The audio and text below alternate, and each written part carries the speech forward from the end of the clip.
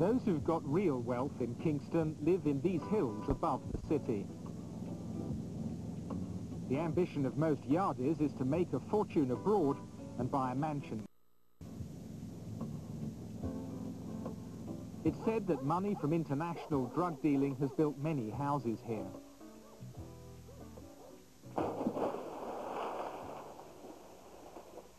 Danhi Williams is facing a £100 million fraud charge relating to car imports.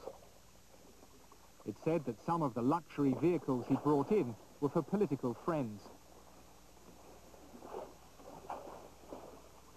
The Americans say his business is a front for the laundering of drugs money. He may face extradition proceedings for his part in a Yardi operation in Texas.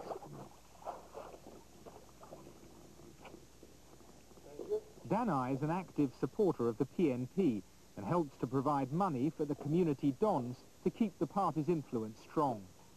He's confident that his political services will keep him well away from jail. The trial is not something that I can be convicted. There's no way I can be convicted. I don't have any worry about it. There's no worry in my mind or anything that there will be a problem out of this trial. Do you have friends amongst politicians or ministers, people that would not want to see you convicted? Well, I wouldn't say yes and I wouldn't say no.